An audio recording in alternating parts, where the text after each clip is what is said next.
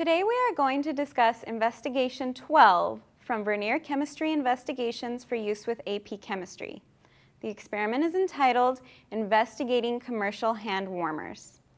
The purpose of this inquiry-based experiment is for students to design and interpret the results of an experiment in which calorimetry is used to determine the change in enthalpy of a chemical process at constant pressure. Simply put, this is an inquiry investigation of the enthalpy of dissolution of various ionic compounds. I'm going to be demonstrating this experiment with the Flynn kit, Designing a Hand Warmer Advanced Inquiry Lab Kit. In the initial investigation, the students are asked to measure the enthalpy of dissolution of magnesium sulfate. This will help them practice setting up the equipment and collecting accurate data from a coffee cup calorimeter. Today I will be demonstrating data collection on a LabQuest 2. To set up your experiment, first connect the temperature probe to the LabQuest 2 interface. Once the probe is plugged in, we'll need to change the data collection parameters. To do this, tap the Mode button, change the rate to 1 sample per second, and then change the duration to 300 seconds. You may want to play around with this parameter later on as you run different samples.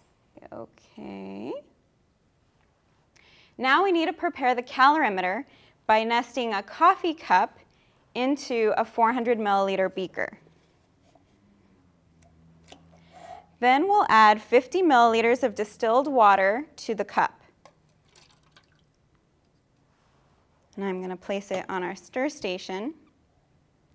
And I've already accurately measured out 5 grams of magnesium sulfate. Now we want to place the temperature probe in our setup so that the tip of the probe is immersed in the water, but it is not touching the sides of the cup.